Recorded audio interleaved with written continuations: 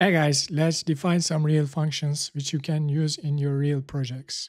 First helper function will be encoding a JSON. So when you have a JSON payload from the request, how you can encode it and start using in your program. Alright, we prepared our basic HTTP server. It is running on port 8888. Now let's go and write our helper function. I'm going to create a directory. It's going to be utils. I'm going to just create a JSON. Go. So decode function is going to have some parameters, which first one is the request. And second one will be data, and that can be anything. So I'm going to use any, and we are going to return any error.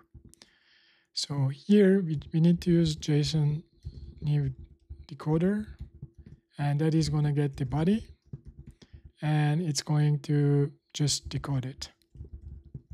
And we're going to pass the data.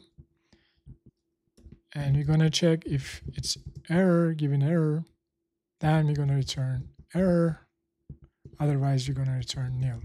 So we are going to use our function decode, and we're going to pass the request, and we're going to pass, we need a new type, which is going to be user, and it's going to be struct. And we define our struct here. It's going to be user. And after passing it to the decode, we have to print it.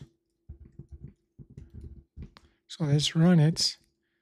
Server is running, so let's do the curl request. And here we got the response.